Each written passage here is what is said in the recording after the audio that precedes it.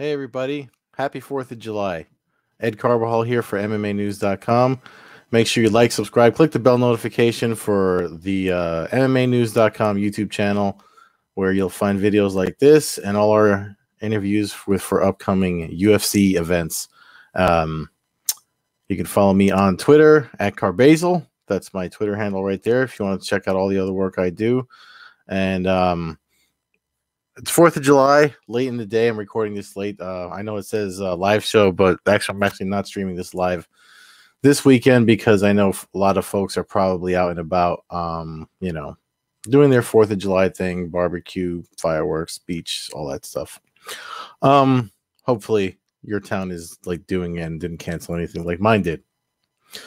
So let's get right into the news. Now, I know there wasn't a UFC event this weekend, but I hinted at it last weekend. There's other stuff to watch, especially if you have a Fight Pass account. We had Cage Fury Fighting Championships, better known as CFFC, out here in the Northeast. They did their first ever pro grappling event, which with the setup and everything was beautiful. Danielle Kelly won her main event debut there. Coincidentally, she used to be a ring card girl. They talked about it during CFFC 98, which was the night at CFFC's been doing this thing where they do back-to-back events at the 2300 arena, especially during the pandemic. And I like what they're doing there. So if you missed out on what they did over the weekend, plus, so I'll let you know, just Friday night alone, there was the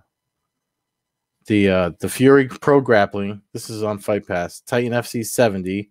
Where Bruno Assis, if you didn't catch the main event of that, Bruno Assis picked up a submission victory after almost getting knocked out. And then what else was LFA 110 was Friday night. So I'm mentioning all these because, I must have seen it even from, it's funny because Bilal Muhammad tweeted out, there's no fights this weekend. And then the CFFC 98 aired last night, and John Morgan called him out on it. If you don't know, John Morgan is the first question guy that's always at the UFC press conferences. He does stuff for MMA Junkie, but he also does commentary for Cage Fury Fighting Championships alongside CM Punk. So, they threw some shade at Bilal Muhammad for saying that, because the reason why I'm bringing it up is because a lot of these guys at these events, if you haven't figured it out right by now, they get signed to the UFC eventually. I mean, Terrence McKinney was only like 3 weeks from LFA 109, main eventing at LFA 109 before he made his UFC debut not so long ago, and almost picked up one of the fastest knockouts. I forget what is he, like 10 seconds at knockout. And I'm going to lead into UFC 264 news with this because I read off the card briefly last weekend, and then we saw that we lost. We didn't lose it, but it was supposed to be opening up the main card, Sean O'Malley versus Louis Smolka. Smolka had to withdraw because of an injury, and now Chris Mutino got called into the fight. Brand new guy to the UFC. So, like, a lot of people are like, you had all these people. It's at bantamweight. I can think of one bantamweight off the top of my head who just picked up a win at the same event McKinney did in LFA 109. Justin Wetzel. I mean, maybe he can't do as fast a turnaround. You know what I mean? But like there was plenty of other guys that were ready to go, and a lot of folks seem to have taken issues with the UFC bringing on a new guy rather than all these other people that were raising their hands to step in and fight. Like more, for especially you want to sell a pay-per-view, but you have to remember what they're booking too. Like, they don't want to book somebody that's going to give Sean O'Malley some serious problems. Now they can open up with a nice highlight reel of O'Malley. I mean, not to knock Mutino. I don't know anything about Mutino because it's a brand new person that they signed. But we'll see. I mean, short notice, most of the time favors the guy that's been prepared. So I don't see O'Malley losing for sure. Excuse me. Badly, or rather. So that's a main card change. So now, looking at the main card, I mean, I'm just going to preview the really quick the main card before I submit my picks officially to MMAnews.com. So we'll start off the top. Dustin Poirier versus Conor McGregor. I think I said it last week. I'll say it again. I think Poirier can pull it off again. The only thing that makes me hesitate when I say that is historically for rematches, McGregor doesn't lose his rematch, if I'm not mistaken. I don't remember his first loss was a knee bar against that other Irish guy that I forget his name. I know the UFC eventually brought him in, hoping to get a rivalry between them, but the gentleman never won enough to stick around. But I mean, we look at the Diaz thing. He won a decision there, and then I'm trying to think. I mean, with Khabib, I guess. I mean, that's not a lot of history. Let me look at his record now. Now I'm thinking about it. Let's see how many rematches, because he's got. Well, I mean, technically Poirier was a rematch, but he lost that one. So, hey, maybe he's 50-50, right? He's 50-50 in rematches. Nate Diaz right after, yeah. 50-50 in rematches. Joe Duffy's the fighter I couldn't think of from Cage Warriors. Cage Warriors coming to the U.S. at the end of July. Pretty sure I mentioned that last weekend. Anyway, so let's bring up the current news up at MMAnews.com. Since we're in fight week, you're going to see a lot of UFC 264 stuff here at MMAnews.com, including things like this countdown video, the news I talked about with the stuff.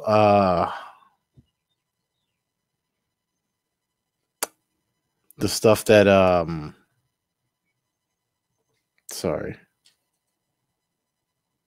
the stuff I just talked about with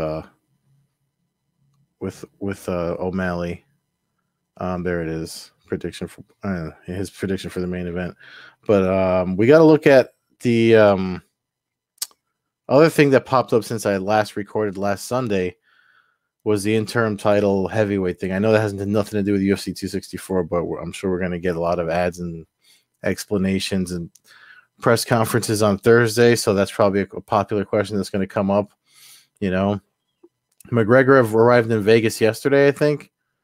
I already saw a video of like fans. Someone used the word fans accosting. Oh, here it is. That's this one. The video's up at MMAnews.com.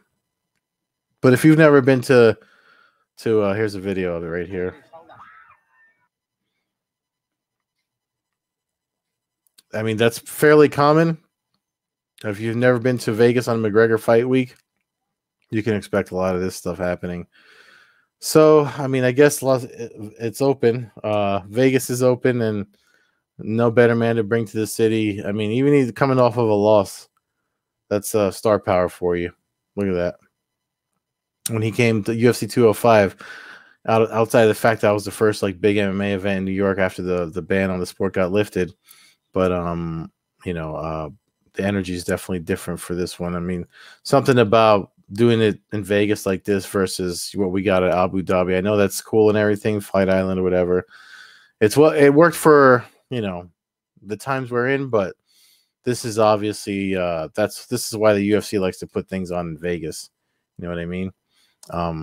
They certainly run a good show there. So everything's sold out. There's going to be a howler head I've never seen a viewing party hosted for an event in another arena right across the street from the arena. There's a howler head tasting, $100 a ticket. I think Brandon Moreno's supposed to be there and stuff like that, but they're doing it in the MGM Grand Arena while this is going on. So you can watch the pay-per-view in an arena and taste some howler head, and then watch the UFC 264 pay-per-view event, which is, to me, that's crazy. I've never seen anything like that before. But I mean, the stuff that we're in now with technology and stuff like that, it's just crazy, the options that we're getting to. I think there's some movie theaters that are going to pick it up. It's just crazy all the stops that they pull for when it's a McGregor Fight Week.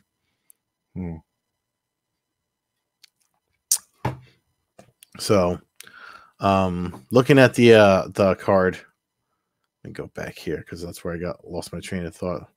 So I still think Poirier can pull it off. Burns versus Thompson. That's actually the sleeper. in this pay-per-view for me, Burns versus Thompson. It's got the, obviously the winner of this is probably going to get first in line to face Kamaru Usman. I've actually I've interviewed both of them in the past. Burns, I interviewed for a Titan FC like grappling thing. He did like I think it was, I don't know if it was combat jiu-jitsu or just jiu-jitsu grappling super fight. And Stephen Thompson's actually been on the podcast that I do, Coast to Coast Combat Hour. I really like both guys. They're both solid dudes as far as like just like nice human beings, and usually open and communicative when you reach out to them to do interviews and stuff like that. I like Stephen Thompson's YouTube channel too. For a guy that comes from like traditional martial arts, he's definitely adapted them well to putting out the transitioning over to mixed martial arts from your standard karate, because he used to do like WCL. I forget the name of that Chuck Norris pit fighting thing from way back in the day. It used to be on the Versus Network. But the Burns, training at Sanford MMA, and we've seen his hands have gotten a lot better. Never mind his ground game is. There's a mock poster out there of like a karate versus jiu-jitsu type of like this is the main event, and that's the fight. It's almost like UFC 1 feels to it, but you got two modern combat sports athletes that are stepping into to do that. Let me take this down because there's really nothing of worth on the screen right now, but because I'm looking at the card here. I would say that Thompson has a reach advantage. So Burns is going to have to use footwork and stuff to either counter and try to get inside and put pressure on him to impose his ground game. But that's nothing new to Stephen Thompson. I mean, if you look at all the wrestlers he's put away with that lead side kick that he does from that karate stance. I mean, I don't. This is going to be a one hell of a fight. I hate to make a pick. Oh boy, I'm going to lean Thompson. I'm going to lean Stephen Thompson because that dude's I just feel like the height reach advantage, and it's not like he's no slouch on if he does get put down on his back. I'm sure he's going to work to get back up. Tai Tuivasa versus Greg Hardy, heavyweight. It's your middle fight of the card. Tai Tuivasa, it's Greg Hardy's like the bad guy and football player coming in MMA. I know he doesn't have a lot of fans, but they keep main eventing him. So not main event, but main carding him. So we're gonna see how long that lasts. Tai Tuivasa is definitely the person that can test him. I'm gonna pick Tuivasa. I know Hardy's proven to have the one punch knockout power, put somebody away as easily as easier than anybody. But I do think Tuivasa might be prepared for, we've seen a lot of Greg Hardy already. I think Tuivasa is probably going to be prepared for that. Irene Aldana versus Yana Kunitskaya. That's the second fight of the main card. Yana Kunitskaya, she's from Russia. I know she fought in Invicta, and she's been in the UFC for a while now, since a couple of years. Yeah, she lost to Cyborg at UFC 222. That was her first fight. But she was a former Invicta, bantamweight champion there. So I'm wondering, she's got a 2-fight win streak, and I'm wondering if Irene Aldana, who's coming off of a decision loss to Holly Holm, I don't know. I feel like I'm gonna lean Kunitskaya just because she's a former title holder. Coming off of wins. I know Aldana coming off a decision loss.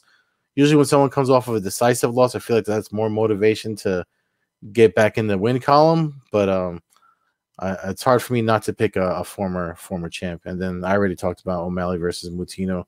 Was supposed to be Smolka. Either way, it's hard not to pick it O'Malley just because he's got that ectomorph body type. He's got a high reaching advantage. And then for this particular fight, since his opponent's a last minute switch up, it's hard not to pick the guy that's been in camp ready to fight for a while. So, and the rest of the card is pretty. I mean, Ryan Hall is going to be on the ESPN prelims against Ilia Topuria. Carlos Condit's going to the last fight of the prelims on ESPN. Carlos Condit versus Matt Griffith. Nico Price versus Michel Pereira. I know I read all this stuff off last Sunday, but worth mentioning again, being that we're coming into fight week. Now, this is the first, because last July they were in Abu Dhabi, if I'm not mistaken.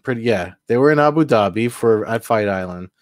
So this is technically the first international fight week back on the UFC's soil in Las Vegas. I don't know if I've talked about it here before, but that used to be like a must go to event in Las Vegas. Like if you didn't go to International Fight Week, you couldn't call yourself a fight fan. I went to the 2015 one, 2016 one. 2016 one was where the sale was announced. So I'm always expecting a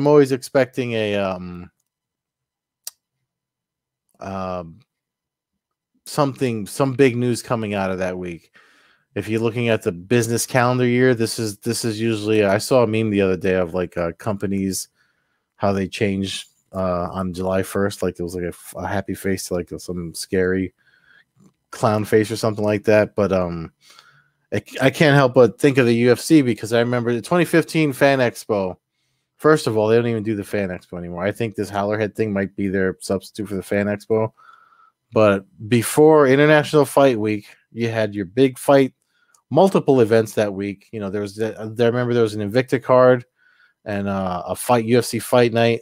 So it was like Thursday, Friday. So you had like three nights of events. So there was parties by sponsors.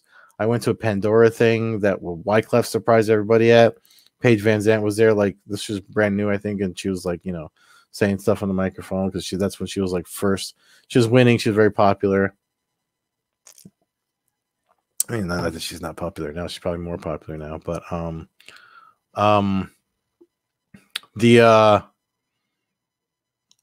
if you were there for International Fight Week, you could literally just show up, not even have tickets to a fight, but have plenty to do.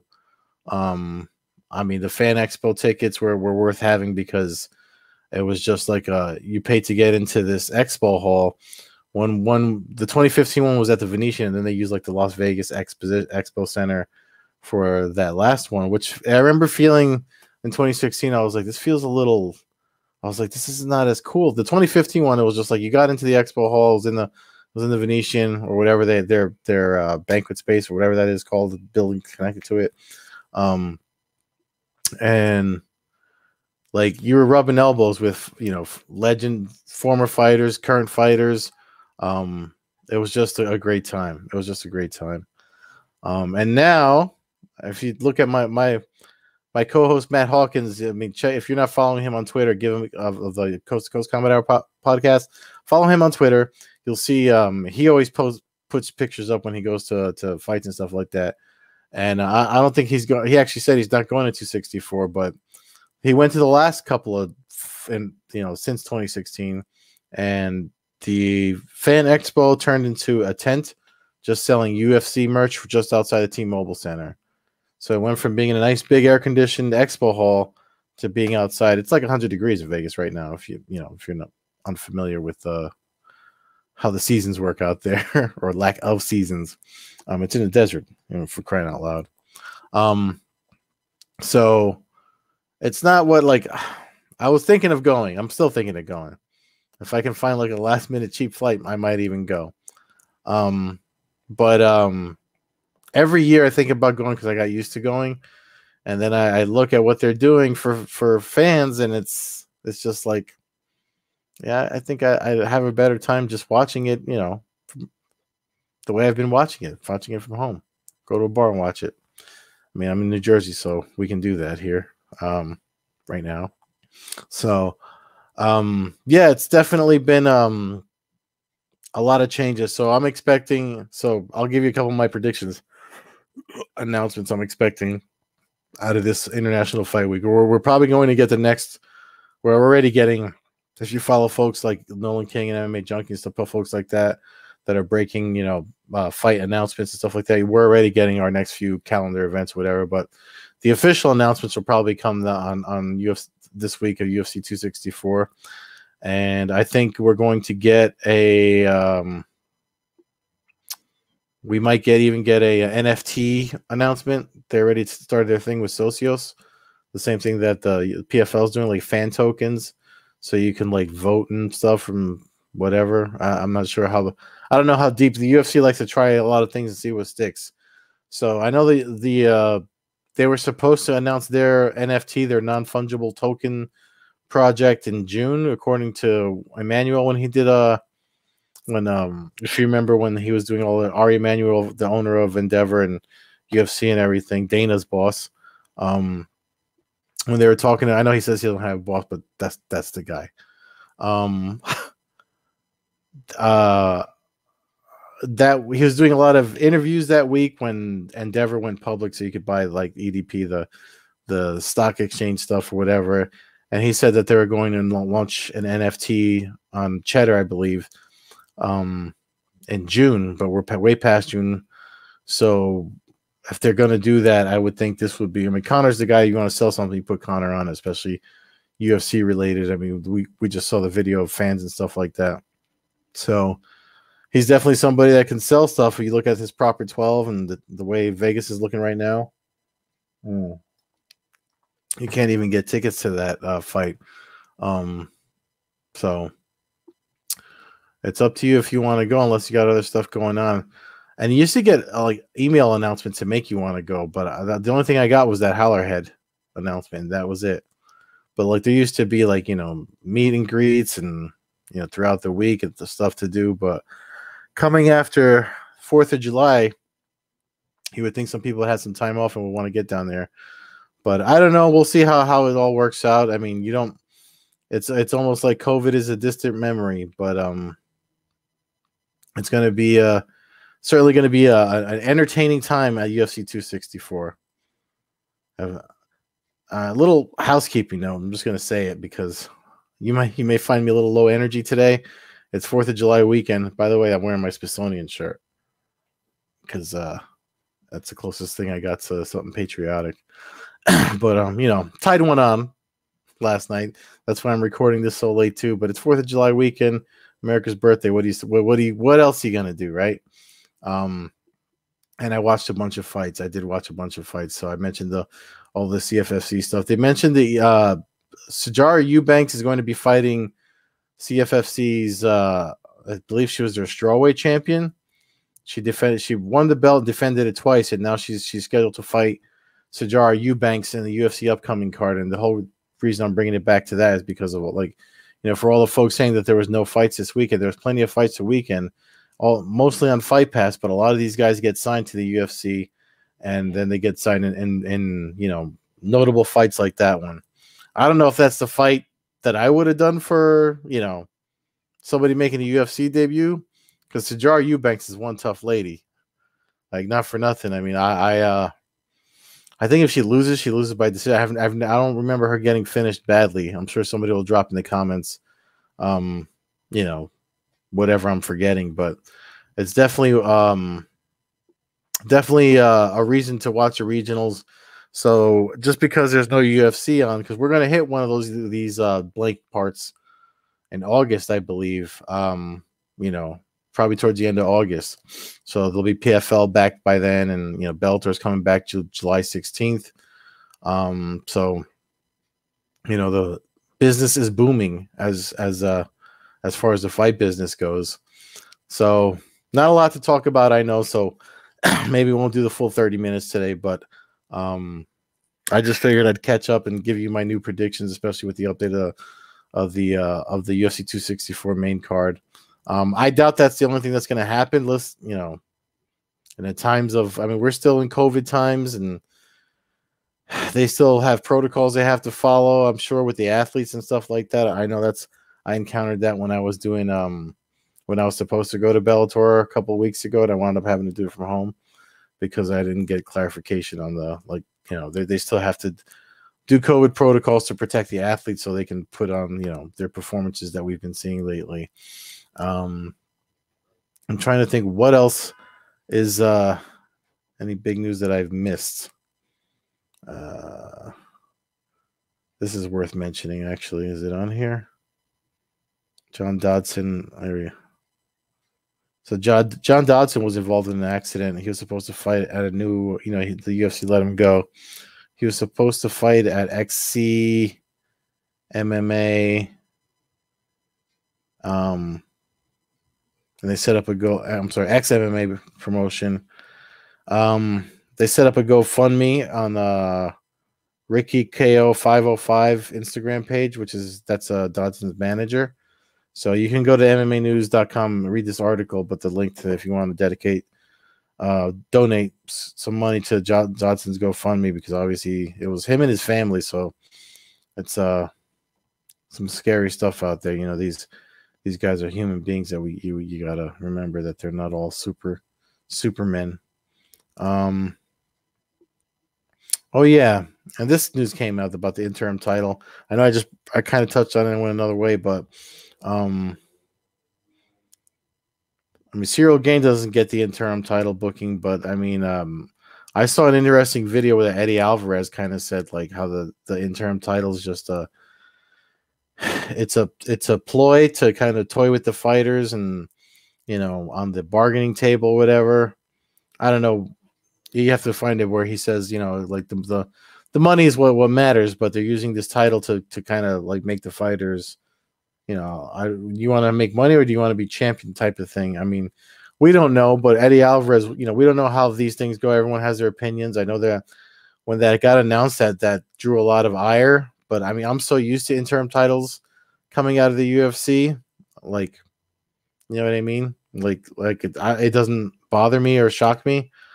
The thing that does kind of surprise me a little, or what would surprise me is if they didn't do that and they said, let's do a tournament or let's, best of 5, let's do a round robin thing, just to get the best person to fight for the title, whatever, because it looks like this whole thing with, John Jones and moving up and down in weight and having not fought. And it just seems to be, I don't want to say messing it up, but it's making me lose my interest in the heavyweight division. Right.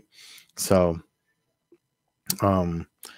that's where we are with that. But I mean, listen, at the end of the day, I had Chris Rini on the podcast I do earlier in the week, and we were talking about the business of, MMA and the UFC and all that stuff, like just the way things have been going. And for all the noise folks make when they see something they don't like, UFC 264 Saturday, and people are still going to watch it.